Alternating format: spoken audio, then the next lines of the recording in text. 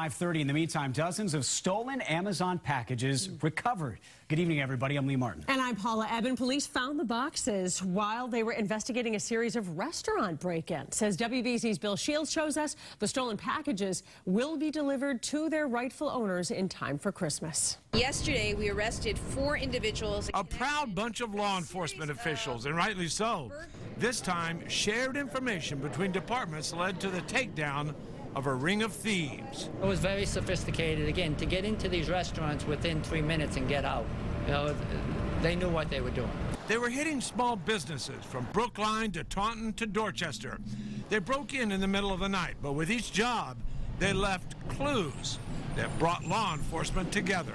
You really need to have the cooperation because they do not concentrate in one area.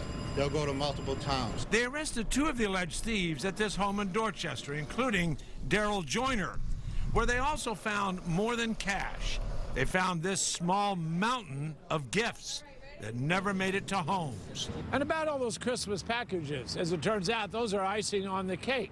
When investigators broke up the ring, they went into Daryl Joyner's apartment here in Dorchester, found the packages. As it turns out, he's a subcontractor working part-time for Amazon. We're also able today to return a significant number of packages to doorsteps here in Massachusetts that otherwise wouldn't have arrived in time for the holiday.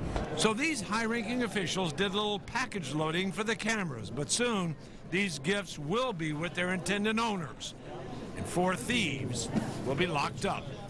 In Boston, I'm Bill Shields, WBZ News. New Hampshire.